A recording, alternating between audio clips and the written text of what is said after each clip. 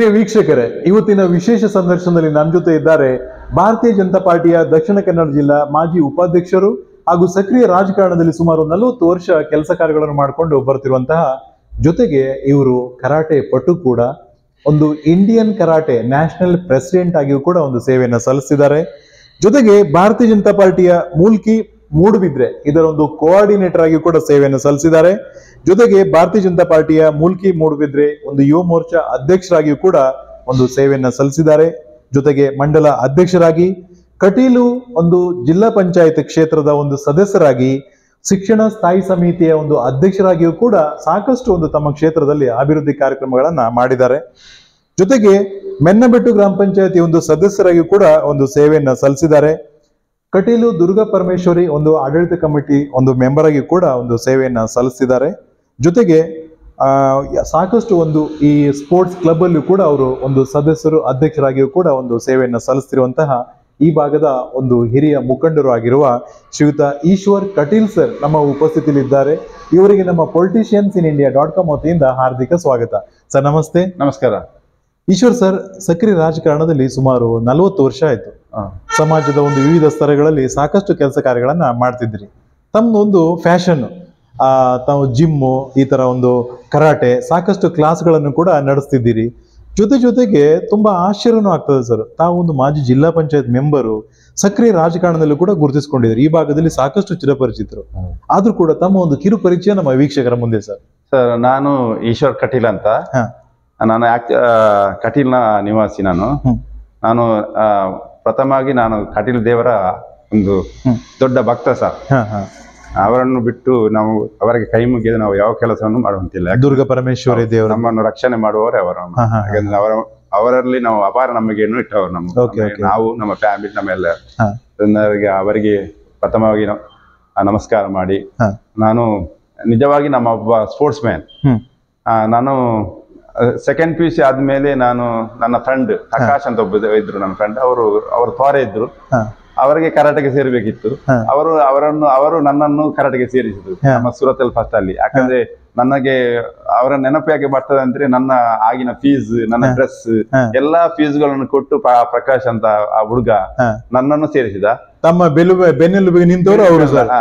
ಅವನಿಗಾಗಿ ನನ್ನನ್ನು ಸೇರಿಸಿದ. ಅವನು ಕರಾಟೆಗೆ ಹೋಗ್ಬೇಕು, ಅದಕ್ಕಾಗಿ ಅವನಿಗೆ ಜನ ಬೇಕಿತ್ತು, ಅವನ ಫ್ರೆಂಡ್ಸ್ ಬೇಕಿತ್ತು. ನನ್ನ ತುಂಬಾ ಕ್ಲೋಸ್ ಫ್ರೆಂಡ್ ಅವ. ಅದು ನನ್ನನ್ನು ಸೇರಿಸಿದ. ಅವನು ತೋರೆ ಇದ್ದ. ಬಟ್ 6 ತಿಂಗಳು ಬಂದ ಮತ್ತೆ ಬಿಟ್ಬಿಟ್ಟ.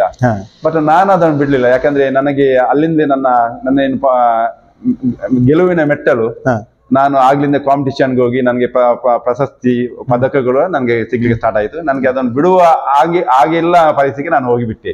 ನಾನು ಆಗ್ಲೇ ನಾನು ಆಕ್ಚುಲಿ ಪರ್ಪಲ್ ಬೆಲ್ಟ್ ಇರುವಾಗಲೇ ಕರಾಟೆ ಕ್ಲಾಸ್ ಅಲ್ಲಿ ನಾನು ಕ್ಲಾಸ್ ಅನ್ನು ತೆಗೆದುತ್ತಿದ್ದೆ. ನಾನು ತಾವು ವಿಚಾರ ಮಾಡಿದವರು ಅಲ್ಲ ಆ ಟೈಮಲ್ಲಿ? ವಿಚಾರ ಮಾಡಿದೆ. ಏನೋ ಒಂದು ವಿಶೇಷವಾಗಿ ಅವರ ದೋಸ್ತಿ ಮೇಲೆ ಹೋಗಿ ಆಯ್ತು. ನಾನು ಸ್ಪೋರ್ಟ್ಸ್ ಮ್ಯಾನ್. ಅವ್ರು ಸೇರಿದ ನನಗೆ. ಬಟ್ ಅವಾಗ ತಮ್ಗೆ ಕಷ್ಟ ಆಗ್ಲಿಲ್ವ ಸರ್? ಅದು ಕರಾಟೆ ಅಂದ್ರೆ ತುಂಬಾ ಕಷ್ಟ ಅಲ್ಲ. ನಾನು ಆಕ್ಚುಲಿ ಸ್ಪೋರ್ಟ್ಸ್ ಮ್ಯಾನ್. ನಾನು ವಾಲಿಬಾಲ್, ಕಬಡ್ಡಿ, ಮತ್ತೆ ಅಥ್ಲೆಟಿಕ್, ನಾನು ಜವಲಿನ್ ಥ್ರೋ ಅಲ್ಲಿ ಸ್ಟೇಟ್ ಅಲ್ಲಿ ಆಡಿದ್ದೆ, ಶಾರ್ಟ್ ಪುಟ್ ಆಡ್ತಿದ್ದೆ. ನನಗೆ ನನ್ನ ಪ್ರೊಫೆಷನ್ನೇ ನಾನು ಸ್ಪೋರ್ಟ್ಸ್ ಮ್ಯಾನ್. ಆದ್ರಿಂದ ನನಗೆ ಅಷ್ಟೊಂದು ಕಷ್ಟ ಇಲ್ಲ. ಬಟ್ ಕರಾಟೆ ಅಂದ್ರೆ ಆಗಿನ ಕಾಲದಲ್ಲಿ ಕಷ್ಟನೇ. ಅದ್ರಲ್ಲಿ ಎಲ್ಲ ಈಗಿನ ಕರಾಟೆಗೂ ಮುಂಚಿನ ನಾವು ಹೋಗ್ತಿದ್ದ ಕರಾಟೆಗೂ ತುಂಬಾ ಡಿಫರೆನ್ಸ್ ಇದೆ. ಅಷ್ಟು ಕಷ್ಟ ಇತ್ತು. ಅದೆಲ್ಲ ಫೈಟಿಂಗ್ ಮತ್ತೆ ಎಕ್ಸಸೈಸ್ ತುಂಬಾ ಫೈಟ್ ಇತ್ತು. ಬಟ್ ಈಗ ಸಣ್ಣ ಮಕ್ಕಳು ಬರುದು ಆಗ ಮಾಡುವ ಆಗಿಲ್ಲ. ಬಟ್ ನಂದು ಕರಾಟೆ ಅಂದ್ರೆ ನನ್ನ ದೇವರು, ನಂದು ಫೌಂಡೇಶನ್ ಸ್ಟೋನ್. ನನ್ನ ಈಶ್ವರ್ ಕಟೀಲ್ ಅಂದ್ರೆ ಹೆಸರು ಬರ್ಬೇಕಾದ್ರೆ ನಂದು ಕರಾಟೆ, ನನ್ನ ಫೌಂಡೇಶನ್ ಸ್ಟೋನೇ ಕರಾಟೆ. ಅದರಿಂದ ಅದನ್ನು ನಾನು ಎಲ್ಲೂ ಮರುವಂಗಿಲ್ಲ. ನನ್ನ ಲೈಫ್, ನನ್ನ ಎಂಡ್ ತನಕ ಅದು ನನ್ನ ಕರಾಟೆ, ನನ್ನ ಹೆಸರು ಏನಿದೆ ಕರಾಟೆ ನನ್ನ ಒಟ್ಟಿಗೆ ಇರ್ತದೆ ಅಂತ ನಾನು ಅನಿಸಿಕೆ. ನಂದು one of the greatest sports man. But ಈ ರಾಜಕೀಯ ಸೆಳೆತ ಹೇಗೆ? ಅದ್ರಲ್ಲೂ ಭಾರತೀಯ ಜನತಾ ಪಾರ್ಟಿಗೆ ತಾವು ಸೇರ್ಬೇಕಾದ್ರೆ ಎಲ್ಲೋ ಗೊಂದಲ ಇತ್ತ? ಈ ಪಕ್ಷಕ್ಕೆ ನಾನು ಹೋಗುದಿಲ್ಲ, ಆ ಪಕ್ಷಕ್ಕೆ ನಾನು ಹೋಗಿಲ್ಲ. ನಾನು ಸಣ್ಣ 6ನೇ ಕ್ಲಾಸ್ ಇರುವಾಗಲೇ ನನ್ನ ತಂದೆ ಸ್ವಲ್ಪ ಪೊಲಿಟಿಕ್ಸ್ ಅಲ್ಲಿ ಇದ್ರು. ಆಗಿನ ಕಾಲದಲ್ಲಿ ನನ್ನ ಸೋಮಪ್ಪ ಸುವರ್ಣರು, ಅಮರ ಶೆಟ್ರು ಬೇರೆ ಬೇರೆ ಪಕ್ಷದಲ್ಲಿ ಇದ್ರು. ನನ್ನ ಅಪ್ಪನ ಮನೆಗೆ ಬರ್ತಿದ್ರು, ನನ್ನ ಅಪ್ಪನ ಮನೆ ಮಾತಾಡ್ಸ್ಕೊಂಡು ಹೋಗ್ತಿದ್ರು. ಆಗ ನಂಗೆ ಸ್ವಲ್ಪ ಪೊಲಿಟಿಕಲ್ ಟಚ್ ಇತ್ತು. ಅದನ್ನೇ ನಾನು ಮೈಗೂಡಿಸಿ ಕೊಂಡು ಬಂದಿದ್ದೆ. ಆಗ ನಂಗೆ ಯಾವ್ದು ಪಕ್ಷ ಅದೆಲ್ಲ ನಮಗೆ ಗೊತ್ತಿಲ್ಲ. ಯಾವ್ದು ಪಕ್ಷ ನನ್ನ ಅಪ್ಪನಿಗೆ ಇಲ್ಲದ್ರೆ ನಮಗೆ ಯಾರೇ ಏನಾದ್ರು ಸಪೋರ್ಟ್ ಮಾಡ್ತಿದ್ರು, ರಾಜಕೀಯವಾಗಿ ನಮಗೆ ಏನಾದ್ರು ಸಪೋರ್ಟ್ ಮಾಡ್ತಿದ್ರು. ಹಾಗೆ ನಾವು ಸಪೋರ್ಟ್, ನಮಗೆ ಯಾವ್ದು ಪಕ್ಷ ಅದ್ರೆ ನಮ್ಗೆ ಗೊತ್ತಿರ್ಲಿಲ್ಲ. ಆಗ ಬಡಬಾರು ಬರ್ತಾ ನಾವು ಸಮಾಜದಲ್ಲಿ ಸ್ವಲ್ಪ ಎತ್ತರಕ್ಕೆ ಬರುವಾಗ ನಮಗೆ ಭಾರತೀಯ ಜನತಾ ಪಾರ್ಟಿ, ಯಾಕಂದ್ರೆ ಮುಖ್ಯವಾಗಿ ನಮ್ಮ ತುಂಬಾ ಆತ್ಮೀಯ, ಯಾಕಂದ್ರೆ ಹಾರ್ಟ್ಲಿ ಫ್ರೆಂಡ್ ಅಂತ ಹೇಳ್ಬಾರು ನಳಿನ್ ಕುಮಾರ್ ಕಟೀಲ್ ಮಾತಾಡ್ಬೇಕಿಲ್ಲ, ದುಃಖ ಬರ್ತದೆ ಅವರನ್ನು ಎಣಿಸುವಾಗ.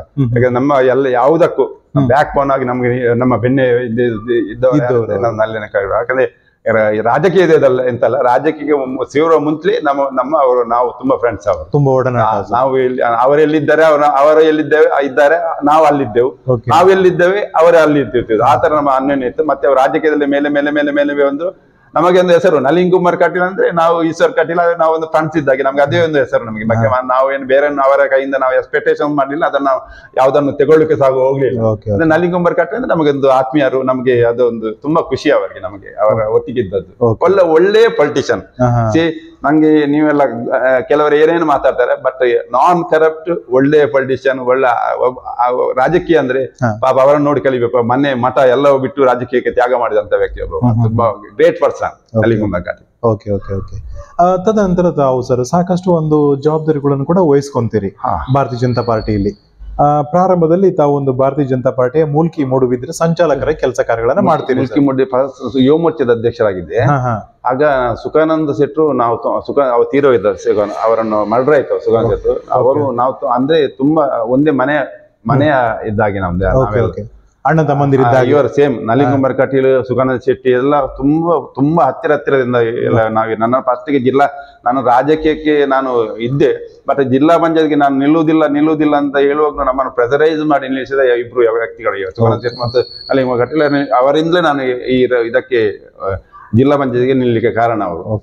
ಅವರ ಹತ್ಯೆ ಆದ ಕೂಡಲೇ ನಾವೆಲ್ಲ ಡೆಸ್ಪರೇಟ್ ಆಗಿದ್ದೆವು. ಒಬ್ಬ ದೊಡ್ಡ ಮುಖಂಡ ಸುಖಾನಂದ ಶೆಟ್ಟಿ, ಅದು ಹೇಳುವಂಗಿಲ್ಲ. ಯಾಕಂದ್ರೆ is the great person in politics. ಮತ್ತೆ ಸಮಾಜದಲ್ಲಿ ಜನಗಳನ್ನು, ಯುವಕರನ್ನು ಒಂದು ಒಟ್ಟಾಗಿ ತಗೊಂಡ ವ್ಯಕ್ತಿ. ಅದು ನಾವು ಇನ್ನೂ ಸಹ ಅವ್ರ ಡೆತ್ ಆಗಿ 16 ಇಯರ್ ತನಕ ಆಯ್ತು, ಬಟ್ ಈಗ ಸಹ ಎಲ್ಲರ ಹೃದಯದಲ್ಲಿ ಇದ್ದ ಅವನು ಸುಖಾನಂದ ಶೆಟ್ಟಿ. ಆಗೆಲ್ಲ ನಮ್ದು ಆಗ ಟೀಮ್ ತುಂಬಾ ಸ್ಟ್ರಾಂಗ್ ಇತ್ತು. ಆಗ ನಮ್ಮ ಟೀಮ್ ನಮ್ದು ತುಂಬಾ ಫ್ರೆಂಡ್ಸ್ ಸರ್ಕಲ್ ನಮ್ಗೆ. ಅಂದ್ರೆ ನಾನು ಕರಾಟೆಯಲ್ಲಿದ್ದೆ, ಮತ್ತೆ ಬೇರೆ ಕ್ಲಬ್ಸ್ ಅಲ್ಲಿ ಎಲ್ಲ ನಾನು ಇದ್ದಾಗ ನನ್ನ ಇಂದಲೂ ಅಷ್ಟು ನಮ್ಮ ಯುವಕರು, ನಾವು ಎಲ್ಲಿಯಾಗ ಹೋಗ್ಬೇಕಾದ್ರೆ ನಮ್ಗೆ ಸಮಸ್ಯೆ ಇರಲಿಲ್ಲ. ಅಷ್ಟು ಯುವಕರು ನಮ್ಮ ಹಿಂದೆ ಇದ್ರು, ಈಗಲೂ ಇದ್ದಾರೆ ನಮಗೆ. ನಮ್ಮ ಸ್ಟೂಡೆಂಟ್ ನನ್ನ ಲೆಕ್ಕ ಹಾಕಿ ನೀವು, ನಾವು ಪ್ರತಿ ವರ್ಷ ಒಂದು 4,000 ಜನಕ್ಕೆ ನಾವು ಬೆಲ್ಟ್ ಎಕ್ಸಾಮ್ ಮಾಡ್ತೀವಿ. ನಮ್ಮ ಸ್ಟ್ರೆಂತ್ ಇಷ್ಟಿದೆ, ನಾವು ಬೆಲ್ಟ್ ಎಕ್ಸಾಮ್ ಮಾಡ್ತೇವೆ. ಆಗ ಎಲ್ಲರೂ ಬೆಲ್ಟ್ ಎಕ್ಸಾಮ್ ಕೂತ್ಕೊಳ್ಳೋದಿಲ್ಲ, ಕೆಲವರು ಸ್ಕಿಪ್ ಮಾಡ್ತಾರೆ. ನಾವು ಸ್ಟ್ರೆಂತ್ ಎಷ್ಟಂದ್ರೆ ನೀವು ಲೆಕ್ಕ ಹಾಕಿ, 4,000 ಜನಕ್ಕೆ ನಾವು ಬೆಲ್ಟ್ ಎಕ್ಸಾಮ್ ಸ್ಕೂಲಲ್ಲಿ ಮಾಡ್ತೇವೆ. ನಮ್ಮ ಸ್ಟ್ರೆಂತ್ ಎಷ್ಟಂದ್ರೆ ನೀವು ಅದನ್ನ ಲೆಕ್ಕ ಹಾಕಿ, ನಾವು ಎಷ್ಟು 20-25 ಸ್ಕೂಲಲ್ಲಿ ಕ್ಲಾಸ್ ಮಾಡ್ತೇವೆ. ನಾವು ಅಷ್ಟು ಮಂದಿ ಇದೆ ಇಡೀ ನನ್ನ ಲೆಕ್ಕದಲ್ಲಿ. ಮುಲ್ಕಿಮುಡಿ ಕ್ಷೇತ್ರದಲ್ಲಿ 70-75% ಮನೆಯಲ್ಲಿ ನನ್ನ ಸ್ಟೂಡೆಂಟ್ ಇದ್ದಾರೆ. ಈಗ ಲೆಕ್ಕ ನಾನು ಹೇಳೋದಿಲ್ಲ, ನಾನು ಹೇಳ್ತೇನೆ, ನಾನು 40 years ಇಂದ ಕರೆಕ್ಟ್ 40 years ಇಂದ ನಾನು ಅಷ್ಟು ನನ್ನ ಮಕ್ಕಳನ್ನು ಬೆಳೆಸಿದ್ದೆ. ನಾನು ಅಷ್ಟು ಮಟ್ಟ ಬೇಕಾದ್ರೆ ಈಗ ಮ್ಯಾಕ್ಸಿಮಮ್ ಫಾರಿನ್ ಅಲ್ಲಿ. ಹೇಗೆ ಈ ಒಂದು ರಾಜಕೀಯನೂ ಕೂಡ ಒಂದ್ ಕಡೆ ಸಂಭಾಲಿಸಬೇಕು, ಈ ಸ್ಪೋರ್ಟ್ಸ್ ಮತ್ತೆ ಕರಾಟೆ ಮಕ್ಕಳಿಗೆಲ್ಲ ಕಲ್ಸ್ಕೊಡೋದು, ಅದನ್ನ ಯಾವ ತರ ಮ್ಯಾನೇಜ್ ಮಾಡ್ತಿದ್ರಿ? ಈಗ ಆಗ ಸ್ಟಾರ್ಟಿಂಗ್ ಸ್ಟೇಜ್ ಅಲ್ಲಿ ನಾನೇ ಕ್ಲಾಸ್ಗೆ ಹೋಗ್ತಿದ್ದೆ, ನಾನೇ ಕ್ಲಾಸ್ ಮಾಡ್ತಿದ್ದೆ. ಆಗ ಮಕ್ಕಳೆಲ್ಲ ಇನಿಷಿಯಲ್ ಸ್ಟೇಜ್ ಅಲ್ಲಿ ಇದ್ರು. ಈಗ ಮಕ್ಕಳು ಬೆಳೆದಿದ್ದಾರೆ, ನನಗಿಂತ ದೊಡ್ಡವರಾಗಿದ್ದಾರೆ. ನಂಗೆ ಖುಷಿ ಆದ, ನನ್ನ ಮಕ್ಕಳು ನನಗಿಂತ ದೊಡ್ಡ. ಯಾಕಂದ್ರೆ ದುಬೈಯಲ್ಲಿ ನನ್ನ ಸ್ಟೂಡೆಂಟ್ಸ್ ಇದ್ದಾರೆ, ಕ್ಲಾಸ್ ಮಾಡ್ತಿದ್ದಾರೆ. ಕತಾರ್ ಅಲ್ಲಿ ನನ್ನ ಸ್ಟೂಡೆಂಟ್ ಇದ್ದಾನೆ, ಕ್ಲಾಸ್ ಮಾಡ್ತಿದ್ದಾರೆ. ನಾನು ಫಾರಿನ್ ಅಲ್ಲಿ ನಮ್ಮ ಸ್ಟೂಡೆಂಟ್ ಕ್ಲಾಸ್ ಮಾಡ್ತಿದ್ದಾರೆ. ಬೇರೆ ಹೆಚ್ಚಿನ ಮಕ್ಕಳು ಫಾರಿನ್ ಅಲ್ಲಿ, ಅಮೆರಿಕದಲ್ಲಿ ಇದ್ದಾರೆ, ನಮ್ಮ ಕೆನಡಾದಲ್ಲಿ ನನ್ನ ಸ್ಟೂಡೆಂಟ್ ಬ್ಲಾಕ್ ಬೆಲ್ಟ್ ತುಂಬಾ ಮಕ್ಕಳು ಇದ್ದಾರೆ. ಈಗ ಅವರು ದೊಡ್ಡ ಆಗಿದ್ದಾರೆ, ಬಟ್ ನನಗೆ ಸ್ವಲ್ಪ ರೆಸ್ಟ್ ಇದೆ. ರಾಜಕೀಯ ಪೊಲಿಟಿಕ್ಸ್ ಮಾಡ್ಬೋದು, ಮತ್ತೆ ಎಕ್ಸಾಮ್ಗೆಲ್ಲ ಹೋಗ್ತೇವೆ ನಾವು. ಎಕ್ಸಾಮ್ಗೆ ಬೆಲ್ಟ್ ಎಕ್ಸಾಮ್ ಎಲ್ಲ ಹೋಗ್ತೇವೆ ನಾವು. ಅದನ್ನು ಮಾಡಿ ಮತ್ತೆ ಎಲ್ಲ ಮಕ್ಕಳಿಗೆ ಬಿಟ್ಟಿದ್ದೇವೆ. ನಾವು ಮಾಡ್ತಿದ್ದಾರೆ ಎಲ್ಲ ತುಂಬಾ ಒಳ್ಳೇದಾಗಿ ಮಾಡ್ತಿದ್ದಾರೆ. ಈಗ ನ್ಯಾಷನಲ್ ಇಂಟರ್ನ್ಯಾಷನಲ್ ಸಹ ನಮ್ಮ ಮಕ್ಕಳು ಪ್ರೈಸ್ ಅಂತ ತಗೊಳ್ತಿದ್ದಾರೆ. ಹಾಗೆ ಕಟೀಲು ಜಿಲ್ಲಾ ಪಂಚಾಯತ್ ಕ್ಷೇತ್ರದಲ್ಲಿ ತಾವು ಆರಿಸಿ ಬರ್ತೀರಿ, ಜೊತೆಗೆ ಒಂದು ಶಿಕ್ಷಣ ಸ್ಥಾಯಿ ಸಮಿತಿಯ ಅಧ್ಯಕ್ಷರಾಗಿ ಕೂಡ ಕೆಲಸ ಕಾರ್ಯಗಳನ್ನ ಮಾಡಿದಿರಿ. ತಮ್ಮ ಪೀರಿಯಡ್ ಅಲ್ಲಿ ಏನೆಲ್ಲ ಒಂದು ಅಭಿವೃದ್ಧಿ ಕೆಲಸ ಕಾರ್ಯಗಳಾಗಿತ್ತು ಸರ್? ನನ್ನ ಒಂದು ಮರೆಯದ ಒಂದು ವಿಷಯ ಇದೆ. ನಾನೊಬ್ಬ ಸ್ಟೇಟ್ ಫಾರ್ವರ್ಡ್ ಪೊಲಿಟಿಷಿಯನ್. ನಂಗೆ ಅದು ಯಾವುದೇ ಮುಲಾಜಿಲ್ಲ, ಯಾವುದೇ ಮುಲಾಜಿಲ್ಲ. ಯಾಕಂದ್ರೆ ನಾನು ಹೇಳ್ತೀನಿ, ನಂದು ಕಟೀಲ್ ನಾನು ಹೇಳಿದೆ ಈಗ ಫಸ್ಟ್ ನಿಮಗೆ. ನಂದು ತಾಯಿ ಅದು, ಅಮ್ಮ ಮತ್ತೊಂದು ಅಮ್ಮ. ಆಗ ಅಲ್ಲೇನಾಗ್ತಿದ್ದು ಅಂದ್ರೆ ಮುಂಚಿದ್ದ ವ್ಯವಸ್ಥೆಯನ್ನು ಅಷ್ಟು ನಿಮ್ಗೆ ಗೊತ್ತಿರ್ಬೋದು. ಈಗ ಡ್ರೈನೇಜ್ ಅಂತ ಇದೆ ಅಲ್ಲಿ, ಟೆಂಪಲ್ ಅಲ್ಲಿ ತುಂಬಾ ಡ್ರೈನೇಜಸ್, ಮತ್ತೆ ವೇಸ್ಟೇಜ್ ಎಲ್ಲ ನದಿಗೇನೆ ಆಗ್ತಿತ್ತು. ನದಿ ನೀರೆಲ್ಲ ಪೊಲ್ಯೂಷನ್ ಆಗ್ತಿತ್ತು. ನಮಗೆ ತುಂಬಾ ಕಡೆಗೆ ಈ ಭಾಗದ, ಯಾಕಂದ್ರೆ ಭಕ್ತಾದಿಗಳು ತುಂಬಾ ಜಾಸ್ತಿ ಬರುವುದಿಲ್ಲ, ವೇಸ್ಟೇಜ್ ಇದನ್ನೆಲ್ಲ ನದಿಗೇನೆ ಬರ್ತಿತ್ತು. ಮತ್ತೆ ಬಾಳೆ ಎಲೆ, ಸೀಯಾಳ ಅದೆಲ್ಲ ನದಿಗೆ ಬಿಸಾಡ್ತಿತ್ತು. ಅದು ನೀರೆಲ್ಲ ಹಾಳಾಗ್ತಿತ್ತು. ಆ ಕಟೀಲ್ ನಂದಿನಿ ನದಿಯಿಂದ ಬೇರೆ ಬೇರೆ ಗ್ರಾಮಗಳಿಗೆ ನದಿ ನೀರು ಹೋಗ್ತದೆ. ಅದು ನಾವು ಬಳಸುವಂತ ನೀರು ಹೋಗ್ತದೆ. ನದಿ ಬಂದ್ರೆ ಇದು ಮಾಡಿ ಕಟ್ತಾರೆ, ಬಾವಿ ತೋಡಿ ಅಲ್ಲಿಂದ ಹೋಗ್ತದೆ. ಬಟ್ ಅದು ಪೊಲ್ಯೂಷನ್ ಅದು ನಮ್ಗೆ ಗೊತ್ತಾಗ್ತದೆ. ಅದೇ ನೀರನ್ನು ನಮ್ಮ ಪಾಪದವ್ರು ಕುಡಿಬೇಕಂತ ನಾನು ಅದೆಲ್ಲ ತುಂಬಾ ಫೈಟ್ ಮಾಡಿದ್ದೆ. ಫೈಟ್ ಮಾಡಿ ಮಾಡಿ ಮಾಡಿ ಒಳ್ಳೆ ಒಂದ್ ದಿವಸ ಏನಾಯ್ತು ಅಂದ್ರೆ ತುಳಸಿ ಮದ್ದಿನ ಅಂತ ಸಿಒ ಇದ್ರು, ಒಟ್ಲೆ ಅಂದ್ರೆ ಅನ್ನ ಛತ್ತಕ್ಕೆ ಬೀಗ ಹಾಕ್ಲಿಕ್ಕೆ ಬಂದಿದ್ರು ಫೈಟ್ ಮಾಡಿ. ನೀವು ಮಾಡದಿದ್ರೆ ನಾವು ಅನ್ನ ಛತ್ತಕ್ಕೆ ಬೀಗ ಮಾಡ್ತೇನೆ ಅಂತ ಅಭಯ ಚಂದ್ರ ಏನೋ ಹೇಳಿ ಮತ್ತೆ ಅದು ವಾಪಸ್ ಹೋದ್ರು.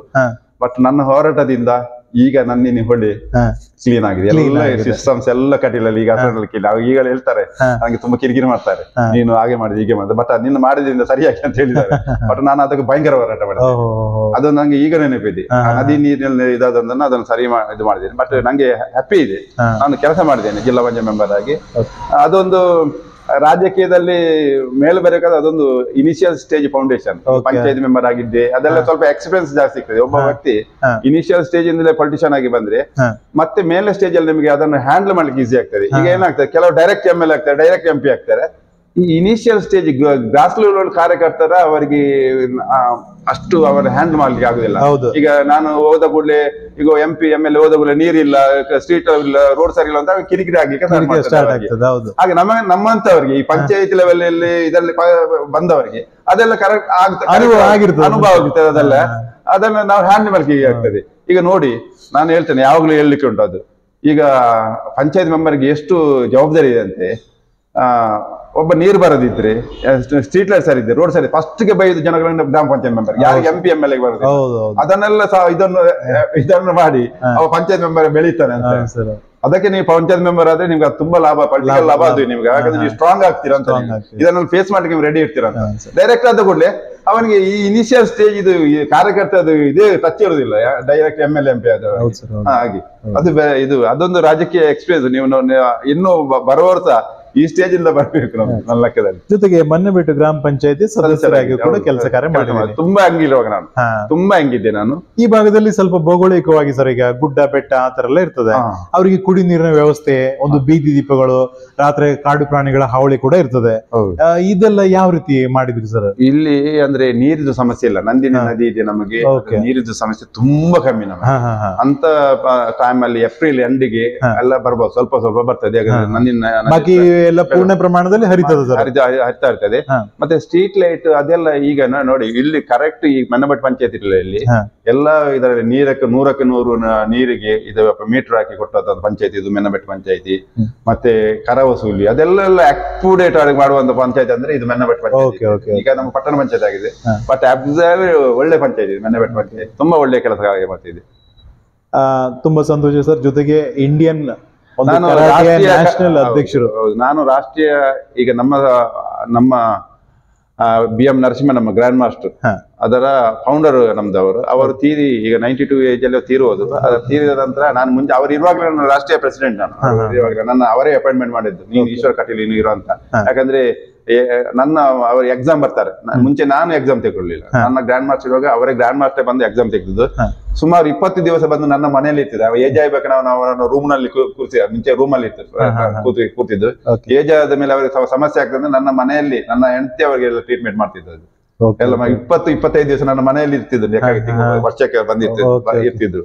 ಒಬ್ಬ ಒಳ್ಳೆಯ ಕರಾಟೆಗ ಅವ್ರ ಮಾಸ್ಟರ್. ಅದು ಯಾಕಂದ್ರೆ ಇಂಡಿಯಾದಲ್ಲಿ, ಯಾಕಂದ್ರೆ ನಾವೆಲ್ಲ ಅಮೆರಿಕ, ಜಪಾನ್, ಇಂಡೋನೇಷ್ಯಾ ಅದು ಹೇಳ್ತೇವೆ. ಇಂಡಿಯನ್ ಕರಾಟೆ ಅಂದ್ರೆ ನಮ್ಮ ಇಂಡಿಯನ್ ಕರಾಟೆ ಅಂತ ತೋರಿಸಿಕೊಂಡ ವ್ಯಕ್ತಿ ಅವರು. ಫಸ್ಟ್ ಅವರು ಇದೆ ನಮ್ದು ಮಂಗಳೂರಿಗೆ ಈ ಸಲ 50 ಇಯರ್ ಇಂಡಿಯನ್ ಕರಾಟೆ. ಹಾಗಾದ್ರೆ ನೋಡಿ ಎಷ್ಟು ಯಾವ ಕರಾಟೆ ಬರ್ಲಿಲ್ಲ ಅವರೇ. ಇದು ಇಂಡಿಯನ್ ಕರಾಟೆ ಮತ್ತೆ ಆಮೇಲೆ ಈಗ ಬೇರೆ ಕರಾಟೆಗೆ ಕಂಪೇರ್ ಮಾಡೋದಿದ್ರೆ ಯಾವ ತರ ಅದು ಸರ್? ಸರ್ ಏನಿಲ್ಲ, ಅದು ಕಂಪ್ಯಾರಿಸನ್ ಮೇಲೆ ನಮ್ದು ಹೆಸರು ಈಶ್ವರ್ ಕಟೀಲ್ ಅಂತ, ನಿಮ್ದೇನು ಭಾಸ್ಕರ್ ಅವರದೊಂದು ಹೆಸರು. ಅದು ಬೇರೆ ಬೇರೆ ಹೆಸರು ಮಾತ್ರ. ಅದು ಬಾಕಿ ಫಾರ್ಮಾಲಿಟೀಸ್ ಎಲ್ಲ ಸೇಮ್ ಇರುತ್ತೆ. ಯಾರು ಟ್ರೈನರ್ ಹೇಗೆ ಕಲಿಸ್ತಾನೆ, ಈಶ್ವರ್ ಕಟೀಲ್ ಹೇಗೆ ಕಲಿಸ್ತಾನೆ, ಭಾಸ್ಕರ್ ಹೇಗೆ ಕಲಿಸ್ತಾರೆ, ಆ ಟ್ರೈನರ್ ನ ಮೇಲೆ ಬಿದ್ದಿದೆ ಆ ಮಕ್ಕಳ. ಅದು ಆಂಬ್ಲಮ್ ಮೇಲೆ ಇಲ್ಲ. ನಾನು ಇಂಡಿಯನ್ ಕರಾಟೆ ಅಂತ ಆ ಆಂಬ್ಲಮ್ ಮೇಲೆ ಮಕ್ಕಳು ಇರುದಿಲ್ಲ. ಆ ಮಕ್ಕಳ ಟ್ರೈನರ್ ಹೇಗಿದ್ದಾನೆ, ಆ ಡಿಫೆಂಡ್ ಅಪಾನ್ ಹಿಮ್, ಅವ ಹೇಗೆ ಕಲಿಸ್ತಾನೆ ಆ ತರ ಮಕ್ಕಳು. ಈಗ ಈಗ ಹೇಳ್ತಾರೆ ನಾನು ಜಪಾನ್, ನಾನು ಅಮೆರಿಕ ಅಂತ ತೋರಿಸ್ತಾರೆ ಮಕ್ಕಳ ಎಲ್ಲ ಕೆಲವರು ಕರಾಟೆ ಅವರು. ಬಟ್ ಅವ್ ಕಲಿಸುದು ಜಪಾನ್ ನಾವು ಬಂದು ಕಲಿಸುದು ಇವನಿ. ಆ ಟ್ರೈನರ್ ಹೇಗಿತ್ತು ಯಾವ ಎಲ್ಲದಲ್ಲ ಇದಂತಲ್ಲ, ಯಾವ ಸ್ಟೇಜ್ ಅಲ್ಲಿ ಟ್ರೈನರ್ ಹೇಗಿದ್ದಾನೆ ಅದೇ ಮಕ್ಕಳು. ಆ ಟ್ರೈನರ್ ಒಳ್ಳಿದ್ರೆ ಆ ಮಕ್ಕಳು ಕರೆಕ್ಟ್ ಆಗ್ತಾರೆ. ಆ ಟ್ರೈನರ್ ಸರಿ ಇಲ್ಲದಿದ್ರೆ ಮಕ್ಕಳು ಸರಿ ಇದ್ದಿಲ್ಲ. ಕರಾಟೆ ಅಂದ್ರೆ ಟ್ರೈನರ್ ನ ಮೇಲೆ ಡಿಪೆಂಡ್. ಸ್ಟೈಲ್ ನ ಮೇಲೆ ಡಿಪೆಂಡ್ ಅಲ್ಲ ಸರ್. ಸ್ಟೈಲ್ ಈಗ ಬೇರೆ ಬೇರೆ ಸ್ಟೈಲರ್ಸ್ ಇದೆ, ಸ್ಟೈಲ್ ನ ಮೇಲೆ ಡಿಪೆಂಡ್ ಇಲ್ಲ. ಬಟ್ ಮಕ್ಕಳ ಮೇಲೆ ಬರ್ಬೇಕಂದ್ರೆ ಟ್ರೈನರ್ ಕರೆಕ್ಟ್ ಇರ್ಬೇಕಷ್ಟೇ. ನನ್ನ ಲೆಕ್ಕದಲ್ಲಿ ನನ್ನ ಸ್ಪೋರ್ಟ್ಸ್ ಮ್ಯಾನ್ ಯಾವುದೋ ಫೀಲ್ಡ್ ಇದೆ, ಕರೆಕ್ಟ್ ಅಂತಲ್ಲ, ಯಾವುದೋ ಫೀಲ್ಡ್ ಒಬ್ಬ ಟ್ರೈನರ್ ಸರಿ ಇದ್ರೆ ಮಕ್ಕಳನ್ನ ಯಾವ ರೀತಿಯಲ್ಲಿ ಎತ್ಬೋದು. ಮಕ್ಕಳಿಗೆ ಸ್ಪಿರಿಟ್ ಇದೆ, ಮಕ್ಕಳಿಗೆ ಅದು ಗ್ರಾಮೀಣ ಮಕ್ಕಳಿಗೆ ತುಂಬಾ ಸ್ಪಿರಿಟ್ ಇದೆ. ತುಂಬಾ ಸಂತೋಷ ಸರ್. ಜೊತೆಗೆ one of the successful sports man sir, ತಾವು ಒಂದು ಮಕ್ಕಳಿಗೆ, ಒಂದು ಯುವಕರಿಗೆ ಸಂದೇಶ ಕೊಡೋದಿದ್ರೆ ಈ ಸ್ಪೋರ್ಟ್ಸ್ ಜೀವನದಲ್ಲಿ ಎಷ್ಟು ಅತ್ಯವಶ್ಯಕ ಸರ್? ನಾನು ಎಲ್ಲಿ ಭಾಷಣ ಮಾಡುವಾಗಲೂ ಹೇಳುದು, ಈಗ ಮಕ್ಕಳಿಗೆ ಸಣ್ಣ ಪ್ರಾಯದಲ್ಲಿ BP ಬರ್ತದೆ, ಶುಗರ್ ಬರ್ತದೆ. ಈಗ 40 ಮುಂಚೆ ಹಾರ್ಟ್ ಅಟ್ಯಾಕ್ ಆಗುದು 60 ವರ್ಷ 70 ವರ್ಷದಿಂದ. ಸಣ್ಣ ಮಕ್ಕಳಿಗೆ ಹಾರ್ಟ್ ಅಟ್ಯಾಕ್ ಆಗ್ತದೆ 40-30 ಮಕ್ಕಳಿಗೆ. ಈ ತರ ಡಿಸೀಸ್ ಬರ್ತದೆ, ಉಬ್ಬಸ, ಮತ್ತೆ ಇದು ಕೆಮ್ಮು, ಯಾವುದು ಲಂಗ್ಸ್ ಮೇನ್ ಲಂಗ್ಸ್ ಕಫದ ಪ್ರಾಬ್ಲಮ್. ಇದೆಲ್ಲ ಬರುದು ನಮಗೆ ಎಕ್ಸಸೈಸ್ ಇಲ್ಲ ಅಂತ. ಎಕ್ಸಸೈಸ್ ಇಲ್ಲ, ಮತ್ತೆ ನೀವು ತಿನ್ನುವ ಆಹಾರ ಸರಿ ಇಲ್ಲ ಅಂತ.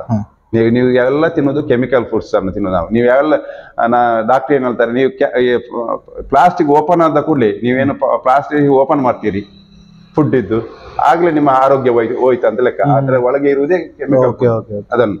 ಅದನ್ನು ತಿನ್ಬೇಡಿ. ಆದಷ್ಟು ಮನೆಯದ್ದು ಊಟವನ್ನು ಮಾಡ್ಬೇಕು. ಮನೆಯದ್ದು ಊಟವನ್ನು ಮಾಡಿದ್ರೆ ನೀವು ತುಂಬಾ ಆರೋಗ್ಯವಂತಿದ್ದೀರಿ. ನೀವು 12 ಗಂಟೆಗೆ ಆ ಬಿರಿಯಾನಿ ಅದೆಲ್ಲ ತಿಂದು ತುಂಬಾ ನಿಮ್ಮ ಆರೋಗ್ಯ ನಿಮಗೆ ಬೆಸ್ಟ್ ಏನು ಆರೋಗ್ಯ ಒಳ್ಳೆದಿರ್ಬೇಕು, ಮನೆಯದ್ದು ಫುಡ್ ತಿನ್ಬೇಕು.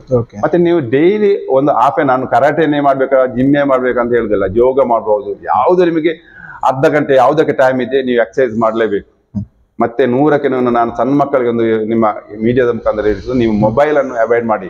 ಈ ಮೊಬೈಲ್ ಇಂದಲೇ ನಿಮ್ಮ ಆರೋಗ್ಯ ಹೋಗ್ತದೆ. ಮೊಬೈಲ್ ಯೂಸ್ ಮಾಡಿದ್ರೆ ನಿಮ್ಮ ಆರೋಗ್ಯ ಆಗ್ತದೆ. ಯಾಕೆ ಸಣ್ಣ ಮಕ್ಕಳು ಆಡ್ಬೇಕು, ಓಡ್ಬೇಕು, ಬೀಳ್ಬೇಕು, ಕೂಗ್ಬೇಕು, ಅದು ನಾವಿರೋದಾದದ್ದು. ಈಗ ನೀವು ಆ ಸಂದರ್ಭದಲ್ಲಿ ಮಕ್ಕಳಿಗೆ ಮೊಬೈಲ್ ಕೊಟ್ಟೆ, ಆ ಮಗು ಅಳದಿದ್ರೆ ಅವರ ಏನು ಅಳುದ್ಯಾಕೆ ಥ್ರೋಟು ಅದು ಏನಿದ್ರು ಅದು ಅಳುವಾಗ ಸರಿ ಆಗ್ತದೆ. ಅದು ಮಗ ಬೀಳ್ದ ಕೂಡಲೇ ಕಣ್ಣಲ್ಲಿ ನೀರು ಬಂದ ಕೂಡಲೇ ಆ ಕಣ್ಣಿದ್ದು ಏನಾದಿದ್ರೆ ಅದು ಸರಿ ಆಗ್ತದೆ.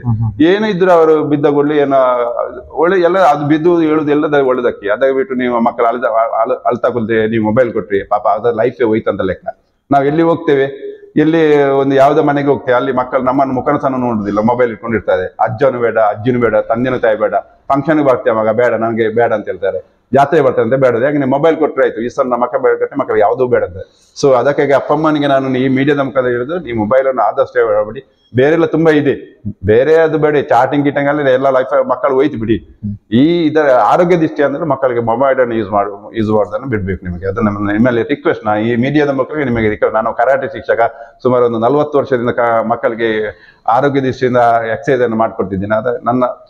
ನನ್ನ ಪೂರ್ಣವಾದ ಎಕ್ಸ್ಪೀರಿಯನ್ಸ್ ಬಗ್ಗೆ ನಾನು ಹೇಳ್ತಿದ್ದೇನೆ ನಿಮಗೆ. ಮಕ್ಕಳಿಗೆ ಹಾಫ್ ಆನ್ ಅವರ್ ನೀವು ಎಕ್ಸರ್ಸೈಸ್ ಮಾಡಲೇಬೇಕು. ನೋಡಿ, ನೀವು ಸಣ್ಣದಿರುವಾಗ, ನಾನು ಸಣ್ಣದಿರುವಾಗ ನನ್ನ 5-6 ಕಿಲೋಮೀಟರ್ ನಡ್ಕೊಂಡು ಶಾಲೆಗೆ ಹೋಗ್ತಿದ್ದೆ. ಈಗ ನಿಮ್ಮ ಮನೆಗೆ ಬದಿಗೆ ಗಾಡಿ ಬರ್ತದೆ, ಸ್ಕೂಲಿಂದ ಕರ್ಕೊಂಡೋಗಿ ಸ್ಕೂಲ್ಗೆ ಬಿಡ್ತಾರೆ. 2 ಸ್ಟೆಪ್ ನಡುವಂತ ಮಕ್ಕಳಿಗೆ ಈಗ ಇದಿಲ್ಲ, ಬರುದಿಲ್ಲ, ಎಕ್ಸರ್ಸೈಸ್ ಇಲ್ಲ ಅಂತ. ಒಂದು 5-6 ಕಿಲೋಮೀಟರ್ ಮಾಡುವಾಗ ಮಕ್ಕಳಿಗೆ ಆರೋಗ್ಯ ದೃಷ್ಟಿ ಎಲ್ಲಿ ಮಾಡ್ತೀನಿ, ಯಾವ ಮಾಡದಿದ್ರೆ ಹೋಗ್ತದೆ ಅಂತ ಹೇಳಿ ಅದು ಪ್ಯಾಟ ಹಾಕುದು, ಏನಾಗುದು. ಅದಕ್ಕಾಗಿ ಮಕ್ಕಳಿಗೆ ಎಕ್ಸರ್ಸೈಸ್ ಕಲಿಸಿ, ಯಾವುದಕ್ಕೆ ಹೇಳೋಕೆ ಕಲಿಸಿ. ಮತ್ತೆ ನಮ್ಮಲ್ಲಿ ಏನಾಗಿದೆ ಅಂದ್ರೆ 90 ಮಾರ್ಕ್ 95 ಮಾರ್ಕ್ ಅದೇ ಆರೋಗ್ಯಕ್ಕೆ ಬಗ್ಗೆ ಗಮನನೇ ಇಲ್ಲ. 95 96 ಮಾರ್ಕ್ ತಗೊಂಡ ಮಕ್ಕಳು ಅದರ ಒಳಗೆ ಇರ್ತಾರೆ ಸರ್. ಸರ್ಕಲ್ ಒಳಗೆ ಇರ್ತಾರೆ, ಹೊರಗೆ ಬರುದಿಲ್ಲ ಅವರಿಗೆ.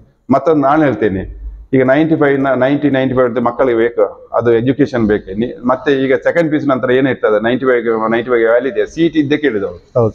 ಏನು ಸಿಟಿಯಲ್ಲಿ ಮಾರ್ಕ್ ತಗೊಂಡು ನೀನು 95 ತಗೊಂಡು, PUC ಅಲ್ಲಿ 96 ತಗೊಂಡಿಂದ ಕೇಳುದಿಲ್ಲ. ನೀನು ಸಿಟಿಯಲ್ಲಿ ಎಷ್ಟು ಮಾರ್ಕ್ ತಗೊಂಡಿಂದ ಕೇಳಿ. ನೀವು ಜನರಲ್ ಥಿಂಕ್ ಇದು, ಅದರಿಂದ ಮಾರ್ಕ್ ಬೇಕು. ಬಟ್ ನೀವು ಜನರಲ್ ಆಗಿ ಏನು ಮಕ್ಕಳು ಬಿಟ್ಟುಬಿಡಿ. ಜನರಲ್ ನಾಲೆಜ್ ಬೇಕು, ಸಂಸ್ಕೃತಿ ಬೇಕು. ನಮ್ಮ ಇನಿಷಿಯಲ್ ಸ್ಟೇಜ್ ಅಲ್ಲಿ ಅವರಿಗೆ ಸಂಸ್ಕೃತಿ ಬೇಕು, ಅವರಿಗೆ ನಮ್ಮ ದೇಶದ ಬಗ್ಗೆ ಚಿಂತನೆಗಳು ಬೇಕು. ಅದನ್ನು ಕಲಿಸಿಕೊಡುವಂತ ಕೆಲಸ. ಇಲ್ಲದೆ ಅವ್ರಿಗೆ ಗೊತ್ತೇ ಇರಲಿಲ್ಲ ನಮ್ಮ ದೇಶ ಅಂತದ್ದು ಏನಾಗ್ತದೆ ಗೊತ್ತೇ ಇರುದಿಲ್ಲ. ಅದನ್ನು ಸಹ ಕಲಿಸಿಕೊಡುವಂತ ಕೆಲಸ ನಮ್ಮ ಆಗ್ಬೇಕು ಅಂತ ಹೇಳುದು ಈ ಮೀಡಿಯಾ ಮಕ್ಕಳ ನಿಮಗೆ ನಾನು ರಿಕ್ವೆಸ್ಟ್ ಮಾಡ್ತಿದ್ದೆ.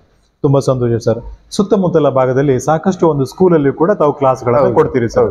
ಅಲ್ಲಿ ಯಾವ ತರ ಕ್ಲಾಸ್ಗಳು ನಡೀತದೆ ಸರ್? ಸರ್, ನಾವು ಕರಾಟೆ ಕ್ಲಾಸ್ ಅಂದ್ರೆ ನಾವು ಪೀರಿಯಡ್ ಟೈಮ್ ಅಂತ ಹೇಳಿ ನಮಗೆ ಎಕ್ಸ್ಟ್ರಾ ಆಕ್ಟಿವಿಟಿ ಕ್ಲಾಸಸ್ ಅಂತ ಇದೆ ಸ್ಕೂಲ್. ಎಲ್ಲ ಸ್ಕೂಲಲ್ಲಿ ಎಕ್ಸ್ಟ್ರಾ ಆಕ್ಟಿವಿಟಿ ಕ್ಲಾಸ್, ಅದರಲ್ಲಿ ಅವರು ಬೇರೆ ಬೇರೆ ಮಾಡ್ತಾರೆ. ಅದರಲ್ಲಿ ನಮಗೆ ಒಂದು ಪೀರಿಯಡ್ ಕರಾಟೆ ಕೊಡ್ತಾರೆ. ನಮಗೆ ವೀಕ್ಲಿ 2 ಕ್ಲಾಸಸ್ ಕೊಡ್ತಾರೆ. ಒಂದೊಂದು ಸ್ಕೂಲಲ್ಲಿ 1 ಕೊಡ್ತಾರೆ. ಮತ್ತೆ ನಾವು ಏನ್ ಮಾಡ್ತಿದ್ವಿ ಅಂದ್ರೆ, ನಮ್ಮ ಎಲ್ಲ ಲೋಕಲ್ ಸ್ಟೂಡೆಂಟ್ ನಮಗೆ ಅಲ್ಲಲ್ಲಿ ಈವ್ನಿಂಗ್ ಕ್ಲಾಸಸ್ ಇದೆ.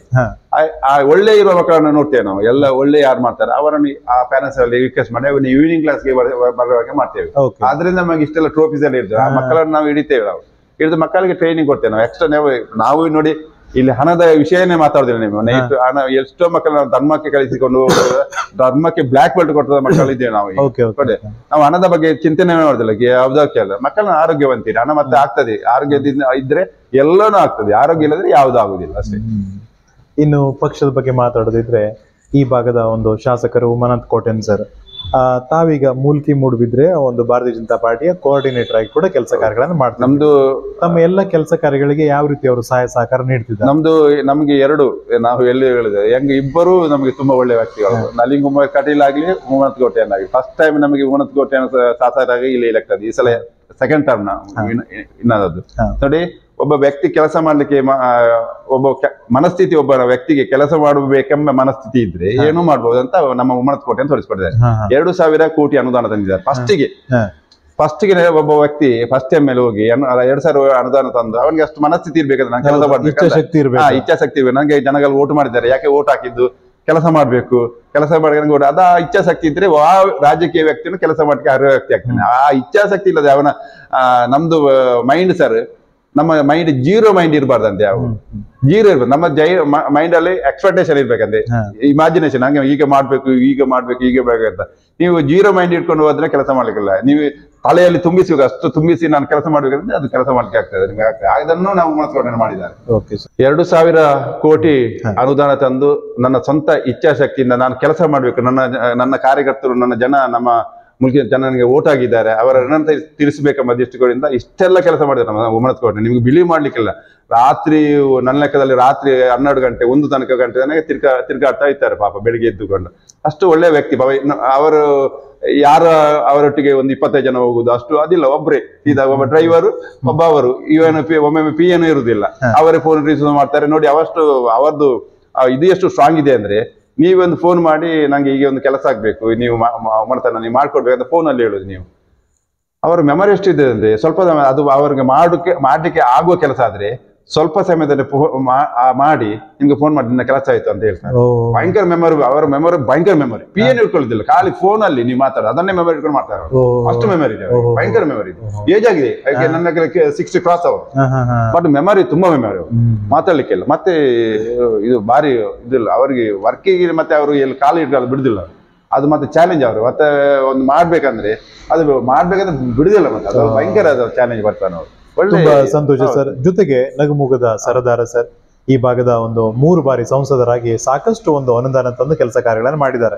ಶ್ರೀಯುತ ನಳಿನ್ ಕುಮಾರ್ ಕಟೀಲ್ ಸರ್, ಅವರನ್ನ ಈ ಒಂದು ಟೈಮ್ ಅಲ್ಲಿ ಯಾವ ರೀತಿ ನೆನಪು ಮಾಡ್ಕೊಳ್ಳಿಕ್ಕೆ ಇಷ್ಟಪಡ್ತೀರಿ? ನಮ್ದು ಪರ್ಸನಲ್ ದಕ್ಷಿಣ ಕನ್ನಡ ಜಿಲ್ಲೆಯ ಒಂದು ಯಕ್ಷಗಾನ ಕೂಡ ಅಂಚೆ ಚೀಟಿಯಲ್ಲಿ ಹಾಕುವಷ್ಟರ ಮಟ್ಟಿಗೆ ಕೆಲಸ ಕಾರ್ಯಗಳಾಗಿದೆ. ಅದು ದಕ್ಷಿಣದ ಅಂಚೆ ಚೀಟಿಯನ್ನು ಅವರ ಒಂದು ಮುಖ ಏನ್ ಮಾಡ್ಲಿಕ್ಕೆ ಅಂದ್ರೆ ಕಟೀಲ್ನವರು ಆಗ್ತಾರೆ. ಕಟೀಲ್ನಲ್ಲಿ 6 ಮೇಳಗಳು ಇದೆ, 6 ಮೇಳಗಳಲ್ಲಿ. ಅದಕ್ಕೆ ಎಲ್ಲದರಲ್ಲಿ ನಳಿನ್ ಕುಮಾರ್ ಕಟೀಲ್ ಇಲ್ಲದೆ ಯಾವ್ದು ಆಗುದಿಲ್ಲ.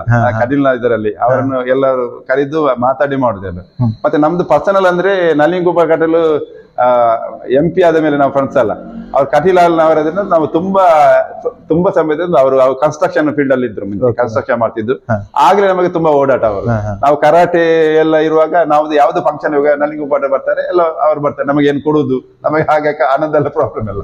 ಕಾಪ ಎತ್ತರ ನೋಡಿ ಅವರದ್ದು ತಲೆ ಎನಿಸುದಿಲ್ಲ ಅಂತ ತೆಗೆದು ಕೊಡ್ತಾರೆ ಅಂತ ವ್ಯಕ್ತಿ. ಸಪೋಸ್ ನಾನು ಒಂದು ಹೇಳಿ ಫ್ಯಾಕ್ಟ್ ಹೇಳ್ತೇನೆ. ಅವ್ರದ್ದು ನಿಮಗೆ ಒಂದು ಹಣ ಕೊಡ್ಲಿಕ್ಕಿತ್ತು, ಅವರು ನನಗೆ ನಿಮಗೆ ಕೊಡ್ಲಿಕ್ಕಿತ್ತು. ನಾನು ಮಿಡ್ಲಲ್ಲಿ ನಾನು ಸಿಕ್ಕಿದೆ ಸರ್, ಅಣ್ಣ ಒಂದ ಭಂಗ ಉಂಟು ಅಂತ ಕೇಳ್ತೀನಿ. ನಿಮಗಿಲ್ಲ, ನನಗೆ ಕೊಡ್ತಿದ್ದೆ. ಅಂತ ಪರಿಸ್ಥಿತಿ ಆ ಮನುಷ್ಯ ಜನ ಅಂತ ತುಂಬಾ ಇನ್ನೋಸೆಂಟ್ ಅವ ಹೇಳಿದಿಲ್ಲ. ಅಂತದ್ದು ಅದು ಬಿಲಿ ಮಾಡ್ಲಿಕ್ಕಿಲ್ಲ ಆ ವ್ಯಕ್ತಿ. ಏನು ಪಾರ್ಟಿಗೆ ಕೆಲಸ ಮಾಡಿದಂತ ಬಿಡಿ, ಈಗ ಏನಾಗಿದೆ ನಾನು ಹೇಳುದಿಲ್ಲ. ಬಟ್ ಆ ವ್ಯಕ್ತಿ ಪಾರ್ಟಿಗೆ ಈ ದಕ್ಷಿಣದ ಜಿಲ್ಲೆದಲ್ಲಿ ಇಷ್ಟು ಸ್ಟ್ರಾಂಗ್ ಆಗಿ ಕಟ್ಟಿದ ಒಬ್ಬ, ನೇರವಾಗಿ ನಾನು ಹೇಳ್ತೀನಿ ನಳಿನ್ ಕುಮಾರ್ ಕಟೀಲ್ ಅವರು. ಅವರ ದುಡಿತದ ಫಲವಾಗಿ ಈಗ ಇಷ್ಟು ಸ್ಟ್ರಾಂಗ್ ಆಗಿ ಬೆಳೆದಿದೆ. ಈಗ ಬೇರೆ ಬೇರೆ ಬರ್ತಾರೆ ಬಿಡಿ, ಅದು ನಾನು ಹೇಳಲಿಕ್ಕೆ ಹೋಗುದಿಲ್ಲ ಅದು. ಬಟ್ ಅವರು RSS ನ ಪೂರ್ಣಾವಧಿ ಕಾರ್ಯಕರ್ತರಾಗಿ ತುಂಬಾ ಕೆಲಸ ಮಾಡಿದ್ದಾರೆ. ತದನಂತರ ಜನರಲ್ ಸೆಕ್ರೆಟರಿ ಆಗಿ. ನಮ್ದು ಅಂದ್ರೆ ನಾವು ನಮ್ಮ ಒಂದು ಇದರಾಗಿ ಒಂದೇ ಬಂಡಿಯಾಗಿ, ನಾವು ಒಂದೇ ಬಂಡಿಯಲ್ಲಿ ಹೋದಾಗೆ ಏನಾದ್ರು ಅವ್ರು ಬರುವಾಗ ಹೋಗ್ತೇವೆ, ಅವ್ರು ಬರುವಾಗ ಇಲ್ಲಿ ಬರುವಾಗ ಅವರೊಂದಿಗೆ ಹಿಂದೆ ಇರ್ತೇವೆ, ಅಲ್ಲಿ ಕರೆದು ನಾವು ಹೋಗ್ತೇವೆ. ಅದು ಮಾತಾಡ್ಲಿಕ್ಕೆಲ್ಲ, ಅದು ರಿಲೇಶನ್ಶಿಪ್. ಅದು ನಾವು ನಳಿನ್ ಕುಮಾರ್ ಕಟೀಲ್ ಯಾವ ಹೊತ್ತಲ್ಲಿ ಎನಿ ಟೈಮ್ ಅಲ್ಲಿ ಬಿಡುವಂಗಿಲ್ಲ ನಾವು. ಅದು ಅಲ್ಲಿ ನಮಗೇನು ಸಿಗ್ಲಿ ಸಿಗದಿಲ್ಲ ಬೇಡ, ಬಟ್ ನಾವು ಆತ್ಮೀಯತ ನಮ್ಮ ಅವರ ಯಾರು ವ್ಯವಸ್ಥೆ ಮಾಡಿಕೊಡ್ತಾರೆ ನಳಿನ್ ಕುಮಾರ್ ಕಟೀಲ್ ಅಂತ ಅವರೊಟ್ಟಿಗೆ ಇದ್ದದ್ದಲ್ಲ, ನಾವು ಇರುವುದೂ ಅಲ್ಲ. ನಳಿನ್ ಕುಮಾರ್ ಅಂದ್ರೆ ನಾವು ಒಟ್ಟಿಗಿದ್ದೇವೆ, ಅದು ಒಟ್ಟಿಗೆನೆ, ಅದು ಬಿಡ್ಲಿಕ್ಕಿಲ್ಲ. ಅಷ್ಟು ನಮ್ದು ರಿಲೇಶನ್ಶಿಪ್. ಅದು ನಾವು ಕೊಡುದು ತೆಗೊಳ್ಳುವ ರಿಲೇಶನ್ಶಿಪ್ ಅಲ್ಲ ನಾವು, ಅದು ಬಾಂಧವ್ಯ, ಅಭಿಮಾನ. ಮುಂಚೆ ನಾನು ಅವನಿಗೆ ನಾನು ಸ್ವಲ್ಪ ಸೀನಿಯರ್ ಆತರ ನಾವೆಲ್ಲ. ಅದು ನಮ್ಮ ಎಲ್ಲ ಅದು ನಮ್ಮ ಒಟ್ಟಿಗೆ ಇರೋರೆಲ್ಲರ ಹಾಗೇನೆ. ನನಗೊಬ್ಬರು ಕೊಡ್ತಾರೆ ಅಂತ ಹೋಗೋರು ನನಗೊಬ್ಬರ ಒಟ್ಟಿಗೆ ಯಾರು ಇಲ್ಲ. ಅವರ ದೋಸ್ತಿ ಅಂದ್ರೆ ದೋಸ್ತಿ. ಈಗ ನಾವು ಅವ್ರಿಗೆ ಸೀಟ್ ಇಲ್ಲ ಅಂತ ಗಲಾಟೆ ಮಾಡ್ಲಿಕ್ಕೆ ಹೋಗುದಿಲ್ಲ. ಅವರು ಹೇಳಿದ್ದಾರೆ ಚೇಂಜ್ ಮಾಡಿದ್ರೆ ಚೇಂಜ್ ಮಾಡ್ಲಿ ಅಂತ ಹೇಳಿದ್ದಾರೆ, ನಾನು ದುಡಿದೆ ಅಂತ ಹೇಳಿ ಹೇಳಿದ್ದಾರೆ. ನಾವು ಸಹ ಅದನ್ನೇ ಫಾಲೋ ಮಾಡುವಾಗ ನಾವು ಕೊಡುವುದಿಲ್ಲ, ನಮಗೆ ಸಿಗುವುದಿಲ್ಲ ಅಂತ ಗಲಾಟೆ ಮಾಡುವಾಗ. ಯಾಕಂದ್ರೆ ನಾವು ಇದರ ಬಗ್ಗೆ ಭಾರತೀಯ ಜನತಾ ಪಾರ್ಟಿಯ ಬಗ್ಗೆ ಅಷ್ಟು ಬದ್ಧತೆ ಇದ್ದವರು. ನಮಗೆ ಸಿಗುದಿಲ್ಲ, ಪಾರ್ಟಿ ಏನಾದ್ರು ದಿಶೆ ಮಾಡ್ತೇವೆ, ಕೊಡೋದು ಬಿಡ್ಲ, ನಾವು ಅದನ್ನು ವಿನ್ ಮಾಡ್ತೇವೆ. ಅದು ಕೆಪಾಸಿಟಿ ಇದೆ ನಮಗೆ. ವಿರೋಧ ಹೋಗೋ ಪ್ರಶ್ನೆ ನಮಗೆ ಯಾರಿಗೆ ಸೀಟ್ ಕೊಟ್ಟು, ನಮ್ಮ ವಿರೋಧಿಗಾಗಲೂ ಸೀಟ್ ಕೊಟ್ಟು ನಾವು ವಿರೋಧ ಮಾಡೋದಿಲ್ಲ. ಅದು ನಮ್ದು ಮೋದಿ ಇರುವ ತನಕ ಅದು ಬಿಡುವಂಗಿಲ್ಲ ನಾವು, ಅದು ಪ್ರಶ್ನೆ ಇಲ್ಲ. ಈ ಭಾಗದಲ್ಲಿ ಭಾರತೀಯ ಜನತಾ ಪಾರ್ಟಿ ಕೂಡ ತಮ್ಮ ಸಂಘಟನೆ ತುಂಬಾ ಸ್ಟ್ರಾಂಗ್ ಇದೆ. ಸನ್ಮಾನ್ಯ ಪ್ರಧಾನಮಂತ್ರಿ ನರೇಂದ್ರ ಮೋದಿ ಅವರನ್ನ ತಾವು ಯಾವ ರೀತಿ ನೆನಪು ಮಾಡ್ಕೊಳ್ಳಿಕ್ಕೆ ಇಷ್ಟಪಡ್ತೀವಿ? ನಾನು ಮೋದಿ ಅವ್ರನ್ನು ನಾನು ಮೊನ್ನೆ ಒಂದು ಹೇಳಿದೆ ಭಾಷಣ ಮಾಡುವಾಗ, ಈಗ ರಾಮ ಹೇಗೆ ದೇವರಾದಂತ, ರಾಮ ಒಬ್ಬ ಕ್ಷತ್ರಿಯ ರಾಜ, ದೇವರ ಹೇಗೆ ಅಂತ, ಅವನ ಆಡಳಿತ ಆಗಿತ್ತಂತ, ಈಸ್ ದ ಗ್ರೇಟ್ ರೂಲರ್ ಅಂತ, ಸಮಾಜದ ಕಟ್ಟಕಡೆಯ ವ್ಯಕ್ತಿಯನ್ನು ಅವ ಮೇಲೆ ತಂದ ವ್ಯಕ್ತಿ. 12 ಗಂಟೆ 1 ಗಂಟೆ ರಾತ್ರಿಗೂ ಯಾರು ಒಂದು ಮಗು ಇಲ್ಲಿ ಹೋಗ್ಬಹುದಂತ ತೋರಿಸಿಕೊಂಡ ವ್ಯಕ್ತಿಯೊಬ್ಬ ರಾಮ. ರಾಮನ ಆಡಳಿತ ವೈಖರಿಯಿಂದಲೇ, ರಾಮನದ ಕೆಲಸ ಕಾರ್ಯಗಳಿಂದಲೇ ರಾಮ ದೇವರಾದದ್ದು. ರಾಮ ಕ್ಷತ್ರಿಯ, ಒಬ್ಬ ಮನುಷ್ಯ, ಅವನ ಮಾಡಿದ ಕೆಲಸಗಳಿಂದ ಅವನ ದೇವರಾದ. ನಾನು ಅದನ್ನೇ ಹೇಳ್ತಿದ್ದೇನೆ, ಮೋದಿ ಅದನ್ನೇ ಮಾಡ್ತಿದ್ದಾರೆ ಅಂತ, ಮೋದಿ ಅದೇ ದೇವರಾಗ್ತಿದ್ದಾರೆ ಅಂತ, ಅದನ್ನೇ ಮಾಡಿ ದೇವರಾಗ್ತಾರೆ. ನೋಡಿ ನೋಡಿ ನೋಡಿ, 100ಕ್ಕೆ 100 ಮೋದಿನೂ ದೇವರಾಗ್ತಾರೆ. ಯಾಕಂದ್ರೆ ಅವರು ಮಾಡುವ ಕೆಲಸಗಳು, ಸಮಾಜದ ಕಟ್ಟಕಡೆಯ ವ್ಯಕ್ತಿಗೆ ಮಾಡುವಂತ ಕೆಲಸಗಳು, ಈಗ ಮೋದಿ ಮಾಡೋದು ಇದು ಅದನ್ನೇ. Is also great ruler. ಅವರು ಬಿಕೇಮ್ ಎ ಗಾಡ್. ನನ್ನ ಲೆಕ್ಕದಲ್ಲಿ ಅವ ದೇವರೇ ಮೋದಿ ಅಂತ ವ್ಯಕ್ತಿ ನಮ್ಮ ಪಡೆಯಲಿಕ್ಕೆ ಚಾನ್ಸ್ ಇಲ್ಲ. ಅದು ಪಡೆದಂತ ನಮ್ಮ ದೇಶನೇ ದೊಡ್ಡದು. ಒಂದು ಕನಸಿತ್ತು ಶ್ರೀರಾಮ ದೇವರ ಒಂದು ದೇವಸ್ಥಾನ ಕಟ್ಟುದು, ಒಂದು ಸುಮಾರು ಅಂದ್ರೆ ದಶಕದ ಕನಸಾಗಿತ್ತು. ಜೊತೆಗೆ ಒಂದು ರಾಮ ಪ್ರತಿಷ್ಠಾಪನೆ, ಪ್ರಾಣ ಪ್ರತಿಷ್ಠಾಪನೆ ದಿನ ತಮಗೆ ಎಷ್ಟೊಂದು ಖುಷಿ ಆಯ್ತು ಸರ್. ನಾವು ಕಟೀಲಲ್ಲಿ ದೊಡ್ಡ ಫಂಕ್ಷನ್ ಮಾಡಿದ್ದೇವೆ ಸರ್ ರಾತ್ರಿ. ಅದು ಬಿಲೀವ್ ಇಲ್ಲ ನಿಮಗೆ, ನಾವು ಎಷ್ಟು ದೊಡ್ಡ ಕಟೀಲಲ್ಲಿ ನಾವು ಹೆಸರನ್ನ ಹೇಳ್ತಿದ್ರು, ಅದು ಎಕ್ಸ್ಪೆಕ್ಟೇಷನ್ ಮಾಡಲಿಲ್ಲ. ಒಂದು ಕುಣಿತ ಭಜನೆ ಮಾಡಿದ್ದೇವೆ. ಇದರಲ್ಲಿ ಅದೊಂದು ಮಾಡಿದ ಒಂದು ಇಮಿಡಿಯೇಟ್ ಒಂದು 500 ಮಕ್ಕಳನ್ನು ಇಟ್ಕೊಂಡು ನಾವು ಕುಣಿತ ಅದು ಮಾಡ್ಲಿಕ್ಕಿಲ್ಲ. ಅದು ಅಷ್ಟು ಸಿಲೆಬಸ್ ಮಾಡಿದ್ದೀವಿ ನಾವು. ಯಾಕಂದ್ರೆ ಅದು ಬಿಡಿ, ರಾಮ ಅದು ಮಾಡಿದಾರಲ್ಲ, ಅವನು ಮಾಡ್ಲಿಕ್ಕಿಲ್ಲ. ಅದು ನಮಗೆ ಒಂದು ಪೇಜಾವರ ಸ್ವಾಮಿ ನಮ್ಮ ಇಲ್ಲಿ ಅವರದ್ರಿಂದ ಅದನ್ನು ನಮಗೆ ತುಂಬಾ ಸೆಲೆಬ್ರೇಷನ್ ಮಾಡ್ಬೇಕಾದ್ರೆ ಬಂದಿದ್ದಾರೆ. ಅದು ಮಾತಾಡ್ಲಿಕ್ಕಿಲ್ಲ. ನಮ್ಮ ಎಲ್ಲ ಒಂದು ಕೆಲಸ ಕಾರ್ಯಗಳಿಗೆ ಆ ತಾಯಿ ಆಶೀರ್ವಾದ ಯಾವತ್ತೂ ಇರ್ತದೆ. ದುರ್ಗಾ ಪರಮೇಶ್ವರಿ ದೇವಸ್ಥಾನ ಕಮಿಟಿಯ ಒಂದು ಆಡಳಿತ ಮಂಡಳಿಯ ಸದಸ್ಯರು ಕೂಡ ಅಲ್ಲಿ ಏನೆಲ್ಲ ಒಂದು ಅಭಿವೃದ್ಧಿ ಕೆಲಸ ಕಾರ್ಯಗಳು, ದೇವಸ್ಥಾನದಲ್ಲಿ ಒಂದು ಚಟುವಟಿಕೆಗಳು ನಡೆಯುವಲ್ಲಿ ತಮ್ಮ ಪಾತ್ರ ಇದೆ ಸರ್? ನಾವು ಪ್ರತಿ ಫಂಕ್ಷನ್ ಗೆ ಮೀಟಿಂಗ್ ಅಲ್ಲಿ ಮೀಟಿಂಗ್ ಆಗ್ತಾರೆ, ನಮ್ಮನ್ನು ಕರೀತಾರೆ, ನಾವು ಹೋಗ್ತೇವೆ. ಎಲ್ಲ ಕೆಲಸ ಕಟೀಲ ಅಂತ ಗೊತ್ತಿದೆ, ಆಗ್ತಾ ಇರ್ತದೆ ಫಂಕ್ಷನ್. ನವರಾತ್ರಿ, ಜಾತ್ರೆ, ಬೇರೆ ಬೇರೆ ಬೇರೆ ಬೇರೆ ಬೇರೆ ಅದು ಆಗ್ತಾ ಇರ್ತದೆ. ಇವಾಗ ಅದು ತಿಂಗಳಿಗೆ ಒಮ್ಮೆ ಫಂಕ್ಷನ್ ಆಗ್ತಾ ಇದೆ. ನಾವು ಪ್ರತಿ ಫಂಕ್ಷನ್ ಅಟೆಂಡ್ ಆಗ್ತದೆ. ಈಗ ಅಂತೂ ತುಂಬಾ ಆಕ್ಟಿವ್ ಆಗಿದೆ ದೇವಸ್ಥಾನ.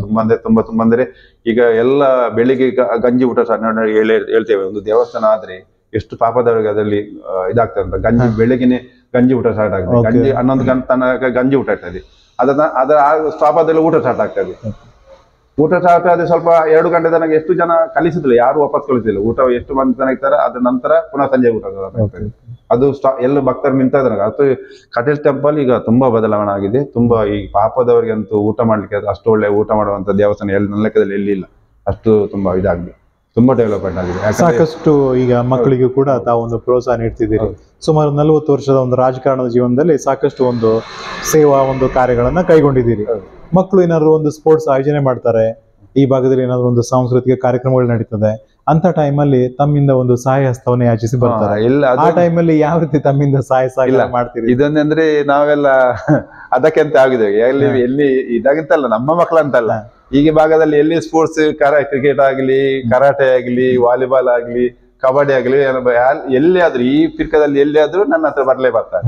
ಅದು ಕೊಡ್ಲೇಬೇಕು, ನಾನು ಹೋಗ್ಲೇಬೇಕು. ಅದು ನಂದು ಸ್ಪೋರ್ಟ್ಸ್ ಅಂದ್ರೆ ನಾನು ಹೇಳ್ತೇನೆ, ಬೇರೆದಕ್ಕೆ ಬಿಡಿ, ಸ್ಪೋರ್ಟ್ಸ್ಗೆ ಅಂದ್ರೆ ನಾನು ಸಪೋರ್ಟ್ ಮಾಡ್ಲೇ ಮಾಡ್ತೇನೆ 100ಕ್ಕೆ 100. ಯಾಕಂದ್ರೆ ಎಲ್ಲಿ ಹೋಗುದಾದ್ರೆ ನೀವು ಮಕ್ಕಳೇ ಆಡಿ ಆಡಿ ಆಡಿ ಅಂತೇಳಿ ನೀವು ಆಡದೆ ನೀವು ಸಂಜೆ ಹೊತ್ತು ಟೈಮ್ ವೇಸ್ಟ್ ಮಾಡ್ತೀರಿ, ಡ್ರಗ್ಸ್ ಗಾಂಜಿಗೆ ಹೋಗ್ತೀರಿ, ನೀವು ಬಾರಿಗೆ ಹೋಗ್ತೀರಿ. ಅದನ್ನು ಆ ಟೈಮಲ್ಲಿ ನೀವು ಆಡ್ಲಿಕ್ಕೆ ಉಪಯೋಗ ಮಾಡಿ, ನೀವು ಒಳ್ಳೇದಾಗ್ತೀರಿ ಅಂತ ಬ್ಯಾಡ್ ಹ್ಯಾಬಿಟ್ಗೆ ಹೋಗ್ತೀರಿ. ನೀವು ಅದಾದ್ರೆ ಮಕ್ಕಳು ಬ್ಯಾಡ್ ಹ್ಯಾಬಿಟ್ಗೆ ಹೋಗ್ತಾರೆ.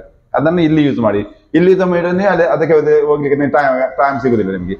ಇದು ಒಳ್ಳೇದಾಗ್ತೀರ ಅಂತ ಅದರ ನಮಗೆ ಅದು ಸಹ ಮೆಸೇಜ್ ಇದ್ದು.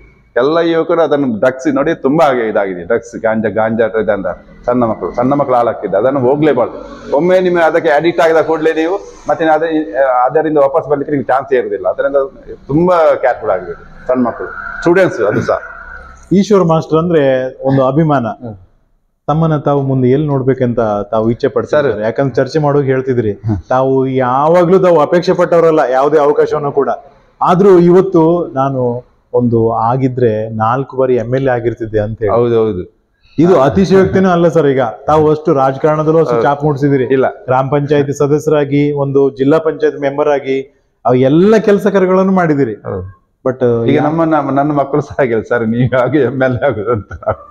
ಆದ್ರೆ MLA ಇಲ್ಲದ್ರೆ ನಿಮ್ಮಲ್ಲೇ, ಇವರು ಕುಂಬ್ಳ ಸುಂದರವ ಹೇಳ್ತಿದ್ರು, ಆದ್ರೆ MLA ಇಲ್ಲದ್ರೆ ನಿಮ್ಮಲ್ಲೇ ಅಂತ. ನಂದು ಆಗಿಲ್ಲ. ನಾನು ಇಷ್ಟ ತನಕ ಯಾವ್ದು ಅದಕ್ಕಾಗಿ ನಾನು ತುಂಬಾ ಹೋರಾಟ ಮಾಡಿದವಲ್ಲ. ನನಗೆ ಪಕ್ಷ ಗುರುತಿಸ್ತದೆ, ಇಲ್ಲ ಇದು ಸರಿ ಇಲ್ಲದಿದ್ರೆ ಏನ್ ಮಾಡ್ಲಿಕ್ಕೆ ಆಗುದಿಲ್ಲ ಅಂತ. ಅದ ನೆಕ್ಸ್ಟ್ ಟೈಮ್ ನಾನು ಕೇಳ್ತೇನೆ, 100ಕ್ಕೆ 100 ಕೇಳ್ತೇನೆ. ಯಾಕಂದ್ರೆ ಅಧಿಕಾರದಿಂದ ಕೇಳ್ತೇನೆ. ಯಾಕಂದ್ರೆ ನಂದು ಮತ್ತೆ ಏಜ್ ಆಯ್ತು.